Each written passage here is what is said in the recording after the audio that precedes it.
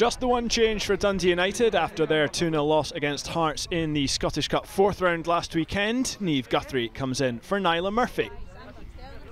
And 3 changes for Glasgow City. Erin Clackers, Chloe Warrington and Megan Foley coming in for Lee Gibson, Amy Muir and Abby Grant.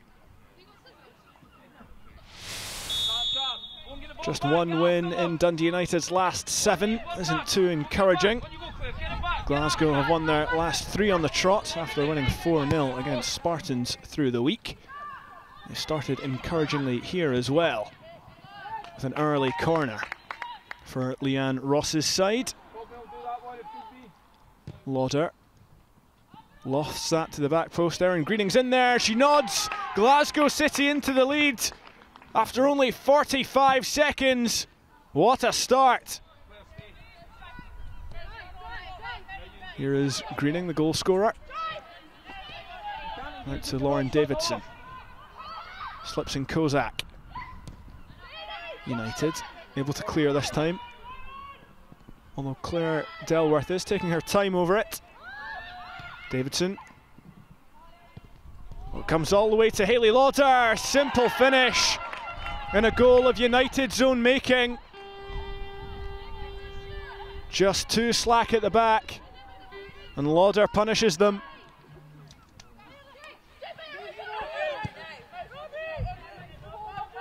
Lofted ball forward, which Moore should gather. Clacker's under a bit of pressure, but she finds Jenna Clark. Although that's a slack pass. Here's Danny McGinley. Tries from distance. Fine finish from Danny McGinley. And United have a goal back. It was sloppy from Glasgow City. And a good drive from McGinley. How will City respond to losing that goal? Well, they've broken the offside line despite the protests. Here's Emily Whelan, good save, it comes back to her. And after 2 minutes, City restore the 2-goal cushion. It's Emily Whelan with the goal.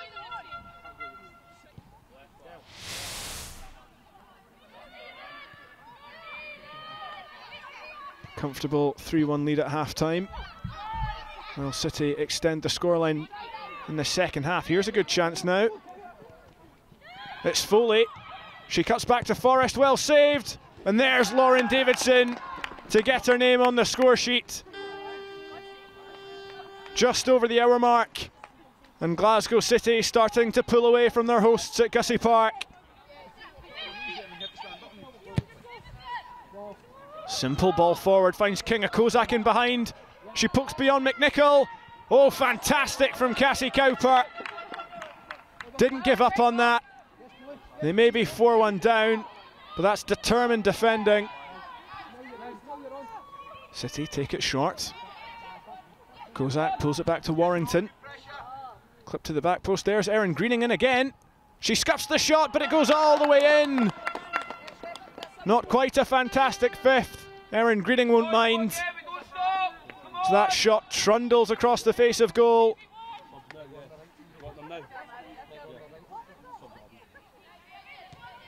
It's another short corner from City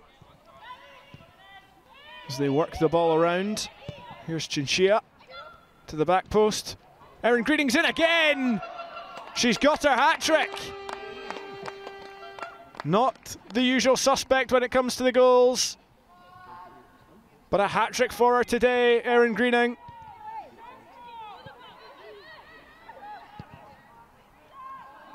Another lofted ball over the top. That's a great cross in. There's Lisa Forrest with her first City goal. Fantastic cross from Megan Foley, inch perfect. And she slots past McNichol. Chinchilla works it into the midfield and then plays the through ball for Hayley Lauder. What can she do? Looks up, there's Forrest again.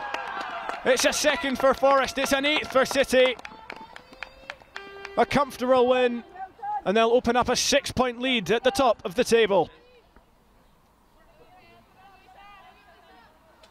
We need to take every opportunity just to keep ourselves up at the top of the table and keep pushing ahead. We can't control anything that happens out with our games, but we can certainly go and take advantage when it happens. So we asked them to come out nice and quick today, which we did. We got that early start, the early goal, and it just settled us down and allowed us to go and play.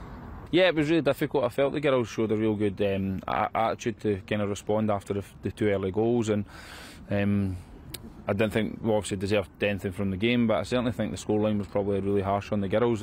Been asked to take on this position at the minute. I'm just trying to do the job to the best of my ability, and we just need to wait and see what the club decide is the best route forward. Sure, thanks.